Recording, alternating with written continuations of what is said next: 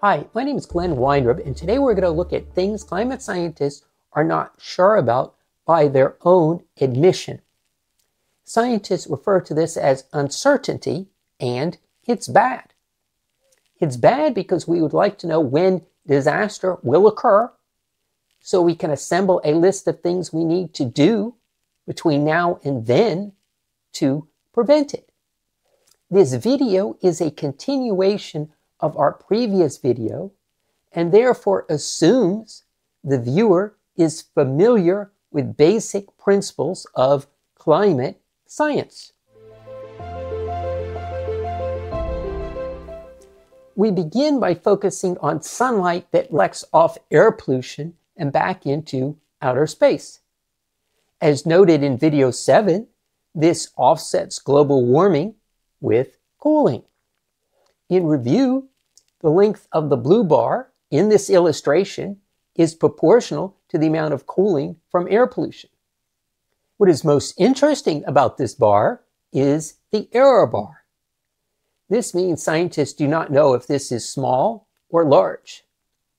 This value is unknown because it has never been measured, only estimated. In science, this is referred to as a free variable. This might seem like a minor detail. However, it is of profound importance.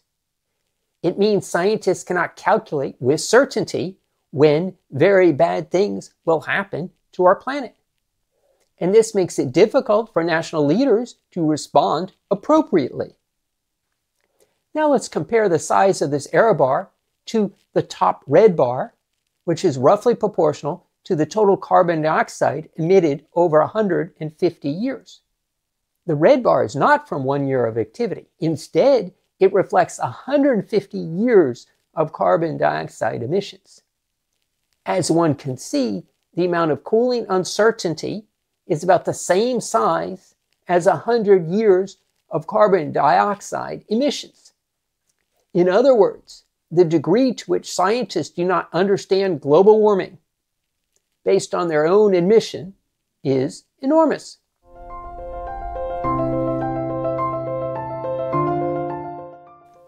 As noted in our last video, the amount of eventual temperature increase after doubling carbon dioxide is referred to as the Earth Climate Sensitivity Constant, or ECS. ECS is essentially a way to quantify the size of slow climate feedbacks, such as melting ice sheets and long-term cloud changes. Some scientists estimate ECS at around 3 degrees Celsius, while others think it is closer to 5. A higher ECS would mean the planet is more sensitive to carbon dioxide and that climate tipping points would activate sooner.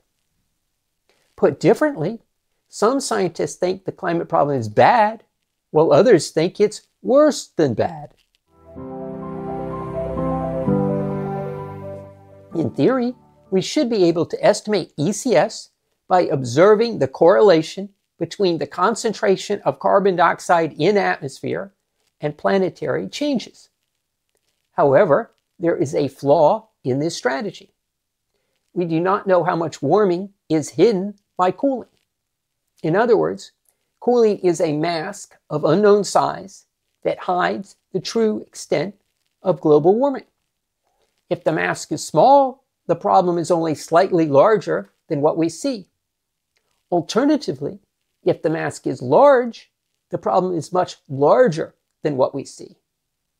To make this easier to understand, we can look at 2 possible scenarios, one with larger ECS and one with smaller.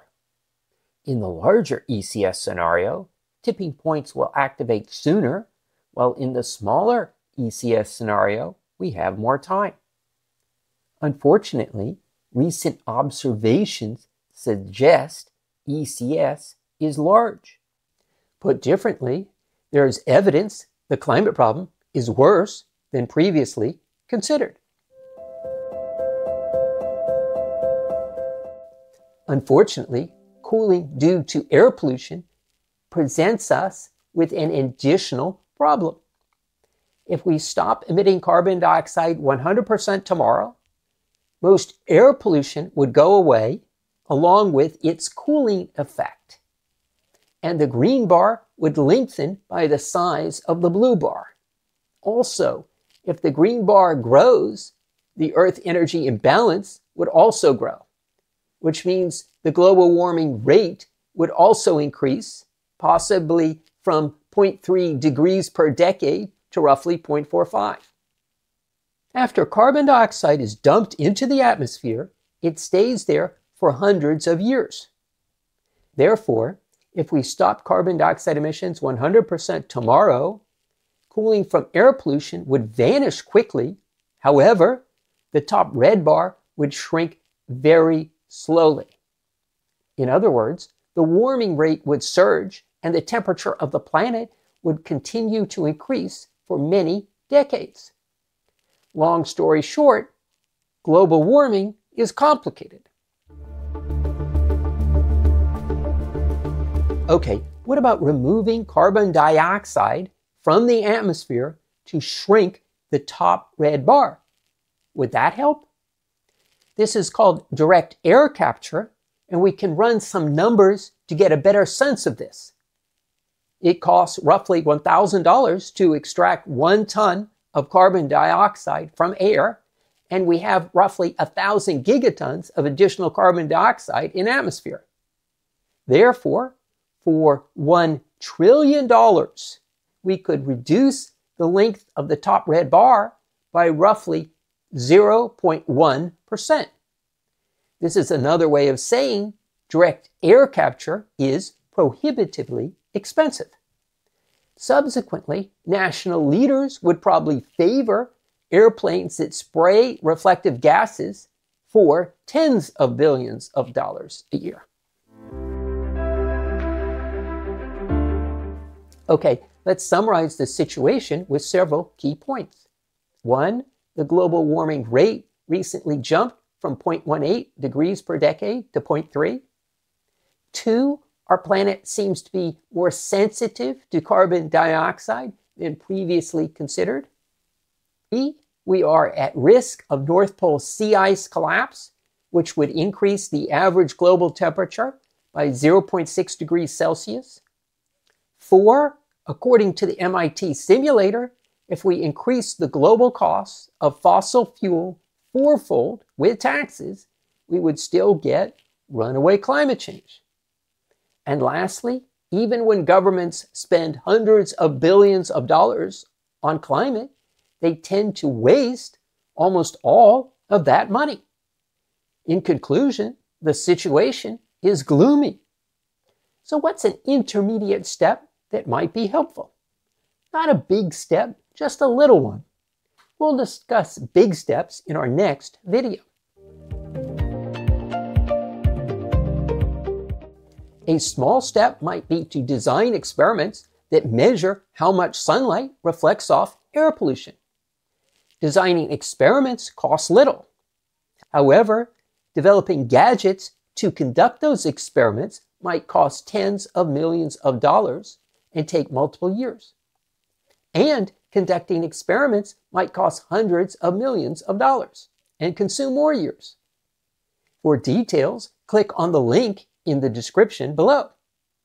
National leaders need to know what will happen and when with certainty. And certainty entails reducing the size of error bars with measurements.